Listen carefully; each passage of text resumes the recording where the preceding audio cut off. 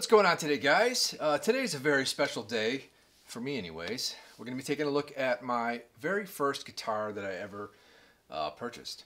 If you have not kept your first guitar or your first instrument, whatever you play, my question to you is why? Why not? Fortunately, I did, and there's a bit of a story behind it, so I figured I'd share that with everybody out there. So, without further ado, this is my Fender made in Mexico Strat. It's black and white, and yeah, haven't played this thing in years, and I'll tell you why. But first, the story on it, the backstory. When I first went to college, I did not know how to play the guitar. I had no interest in learning to play the guitar. I had played classical violin and classical piano for a few years in my early teen years, and kind of, let that kind of fade away. I just kind of gave up on it. But again, I had no interest in learning to play any instrument. But I was fortunate enough to have a friend across the hall who had an acoustic guitar. I couldn't tell you what kind it was because at the time I knew nothing about guitars. But he was decent. He'd play some Kansas tunes and Boston and stuff like that. Basically classic rock stuff. So all I wanted to learn really was the intro to Stairway to Heaven. Stairway to Heaven is my favorite song of any genre, of any era, of all time. It's my favorite song ever. So I figured, I'm sure Greg can show me the first few notes, the opening notes to Stairway to Heaven, which he did. And after I got that down, he started to show me a few first position chords, right? All the basic stuff. I just got the bug from there. So basically what happened after that was I just started asking him, can I borrow the guitar for a little while, go in my room and just kind of fiddle around and practice. And he was kind enough to let me do that. Who just lets somebody who doesn't know how to play the guitar take their only guitar and just take it with them and go play it, and hope they don't smash it up and crack it and scratch it or whatever. But he was very kind and let me do that often. And, eventually it just kind of took hold in me, and the bug, I caught the bug and I wanted to learn to play more and more. So I went to school in Rochester, New York, and there's an awesome guitar store there called the House of Guitars. If you're not familiar with this place, I definitely would recommend to, if you live in the area, go check it out someday. It's really cool.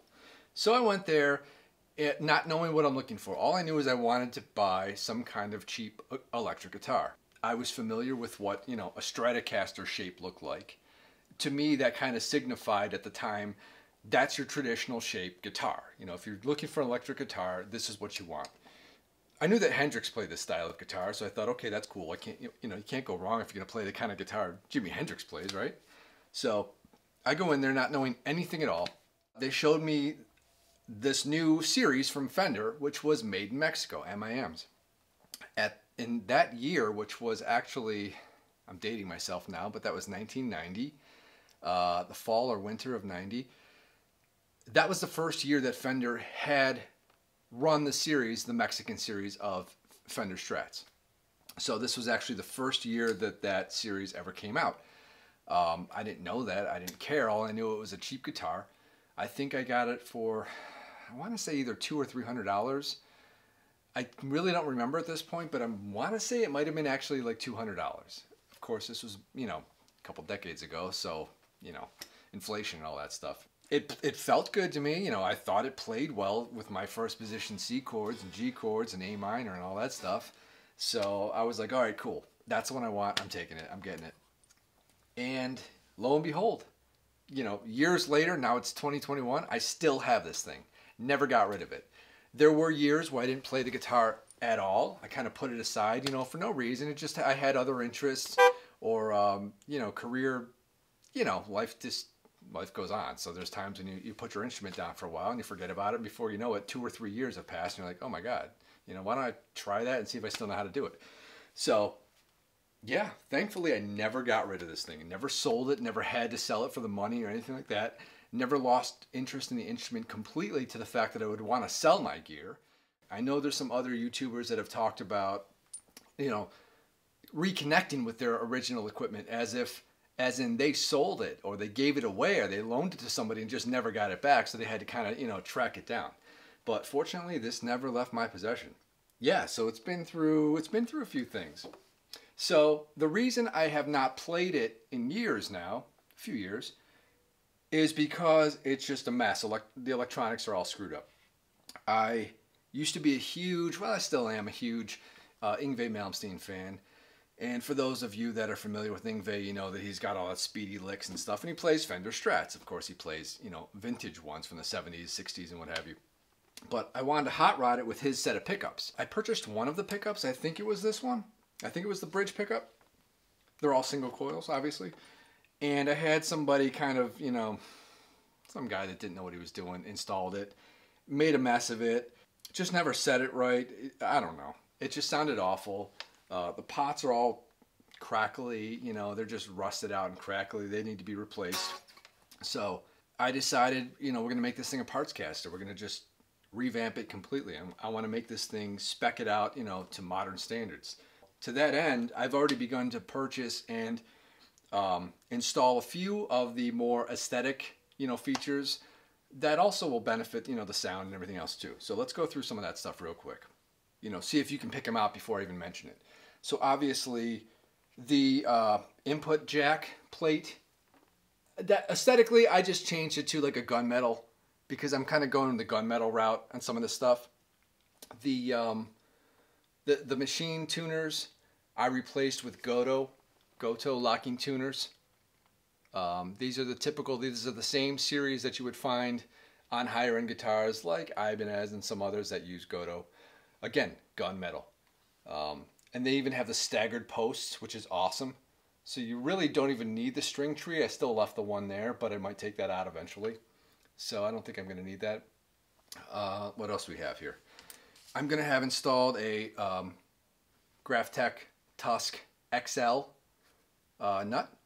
You got to get the XL, not just the regular Tusk, because the XL is the one that has the impregnated with silicone or whatever that PTFE stuff is that keeps it consistently lubricated. The regular Tusk nut does not have that, so if you're looking to get that, make sure you get the Tusk XL. Also make sure you get the right size and series for your guitar. So that's going to go in here. I stuck with the aged white look for that. You know, you can go white, black, or aged white. I stuck with the aged, so it looks a little more, at least some aspect of the guitar is going to look original. I decided I'm going to get some Seymour Duncan single coils with much higher output than what obviously these come with.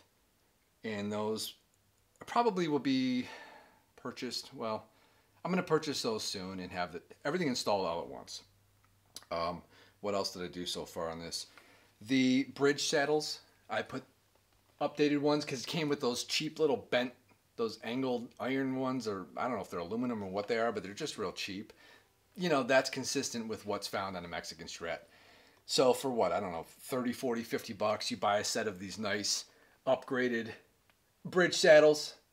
I went with just chrome for now. I mean, I couldn't really find gunmetal, and I didn't want black on chrome, on the chrome bridge. So whatever, that's fine. Also, I had to get shorter bridge saddle screws because the other ones protruded too far out and they were scratching my hand, you know, for palm mutes and stuff like that. So these are nice and smooth. They're all kind of like recessed. You don't feel them at all. So definitely that's a very cheap, very easy upgrade for anybody with a Fender Strat or, you know, similar guitar, similar bridge. Just get some shorter screws. Just make sure you get the right pitch, the right, you know, diameter, all that good stuff. You got to measure it out. But that was easy. That's probably $5 to $8 on Amazon. At some point in time, I will probably have this neck refretted because these, I believe, are the original frets. Yeah, I'm pretty sure they are. They're kind of like a medium. I don't even think they're like a medium jumbo. They're just medium frets. And they're really low. I think I had them filed down once years and years ago. But yeah, on the back of the guitar, I changed the springs out. I got those stiffer tension, those red ones. And I believe, I don't know, they're supposed to be, they're supposed to not ring out as much as the stock springs. They kind of still do. I don't know. We'll see. And what else? I intend to get a brass block, but I'm also going to have the bridge, not decked, blocked. I'm gonna have the bridge blocked with a piece of wood in there, just kind of, you know, jam a thick piece of wood so that the bridge can't move at all. You know, who uses their stock Fender Strat, you know, whammy bar? Nobody, because it throws it out of tune automatically. As soon as you know, unless you're doing the most gentle little vibrato with it, it's really kind of useless. So I'd rather have this thing just a hardtail, you know, but I don't want to change the bridge, so I'm just gonna, you know, tap a piece of wood in there nice and tight and firm and just hold it in place. But yeah, this guitar still feels pretty good. The action is decent. It's still pretty low, and it stays in tune. I re-intonated it, which it barely needed any adjustment at all, and I literally haven't picked this thing up in at least a year just to even strum it. Like I said before, the tone pots, or all the pots actually, are just all crackly and they're just shot. So I have new ones also that are going to go in. I'm going to have it all done at once. But I managed to kind of finagle it, so we'll see if we get some sounds out of this thing real quick here. So what do we got here? I don't know.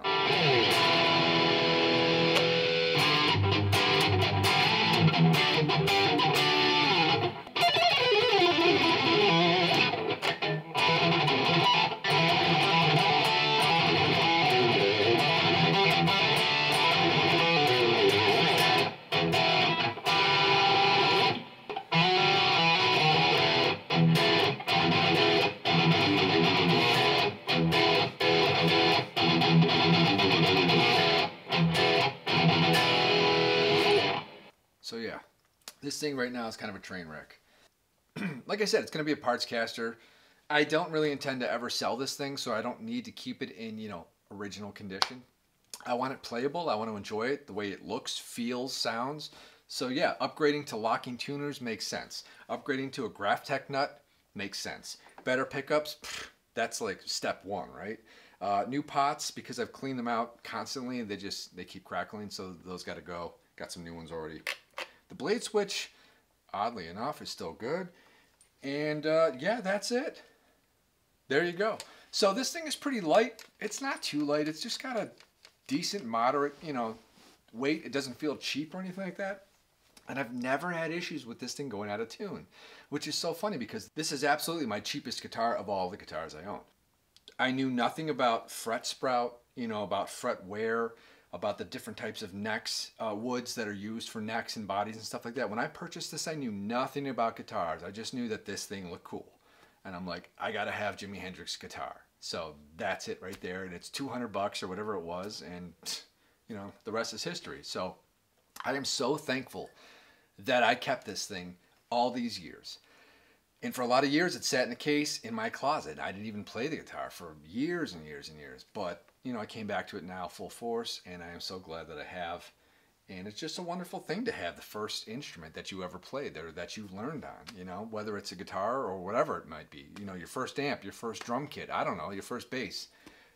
If you don't have your first instrument, you know, do you miss it? You know, do you have any regrets for selling it, losing it, loaning it out and never getting it back? Do you have regrets? Do you not really care because you don't miss it? You know, maybe it was a cheap piece of junk and didn't matter anyways to you, never play it again. But let me know, you know, what are your thoughts on your first instrument? You know, what are your thoughts on keeping something just for posterity's sake, just for the sentimental value of it, right? This means this thing is worth way more to me than the $200 I paid for it. I mean, this thing, you know, I cherish this thing just like I do my $1,000 plus guitars. I don't know what to say. It's just awesome to still have this thing. It's, you know, it's a blast to pull it out and just look at it and check it out, right? It's the only guitar I have like this, but you know, it's going to be really cool when it's all done. And we'll update. We'll do a part 2 to this whole video. And yeah, you guys will get to see what it looks and sounds like when it's all done. It's going to be kick-ass. I can tell you that right now. So, you know, stay tuned. I'll probably have that done in the next month or two, maybe, you know, if I get around to it. I've got a lot of other stuff going on at the same time. Try to get this done, yeah, in the next month or so. That's the goal anyways. We'll shoot for 30 days. I don't know. We'll see what happens. But yeah, let me know what your thoughts are. Give me a comment. Tell me this thing is ugly and you can't stand it. It sucks. Maybe you hate Fenders. Maybe you hate Strats. I don't know. Or maybe that, you know, Maybe you used to play them, or your dad did, or your sister, or whoever plays guitar in your family. Maybe somebody else used to play it, and you picked it up and you gave it a whirl, and you were like, oh wow, this thing is pretty cool. It's just so easy to play, you know. It's got that modern C neck. It's not too thick. It's not too thin. It's just comfortable. What else can I say? Glad I have this thing, man. It's pretty sick. So stay tuned. We'll get back together real soon on this one. This is definitely going to be a fun project to work on. And yeah, we'll see what it looks like in a month. I don't know. Hopefully it's done by then. We'll see. Anyways, talk to you soon, guys. Stay safe, as always. I always say that, right? Stay safe, stay healthy. Wash your hands. Do whatever you got to do, man. Just get it done. Just stay healthy. And you know what else? See ya!